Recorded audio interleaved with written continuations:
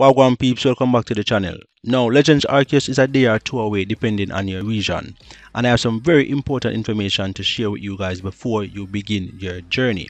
This is coming from Central Leaks. Now, Arceus, Dialga, Palkia, and Giratina are Shiny Lock. Starters you receive from the Professor are Shiny Lock.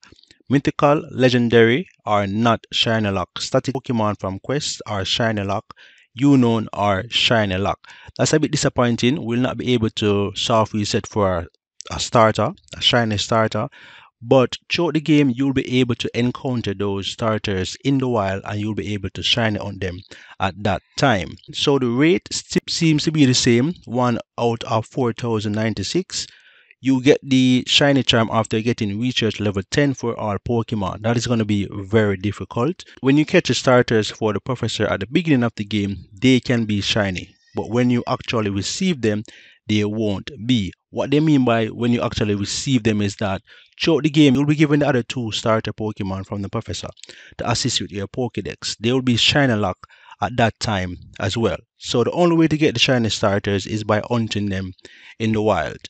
And there's some clarification regarding mythicals and legendaries. So the Genies, Cressila, Etran, Lake Trio, Manaphy, Fion, Darkrai, Shaman can all be shiny. That's pretty good. But there's some conflicting reports about Regigigas. We're not able to tell you if Regigigas will be shiny lock or is shiny lock or not at this time. But any further information we see regarding Regigigas, I will let you guys know.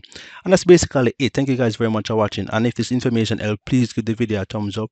It helps out the channel a ton and helps the channel to get pushed by YouTube algorithm. So yeah, thank you guys very much for the support.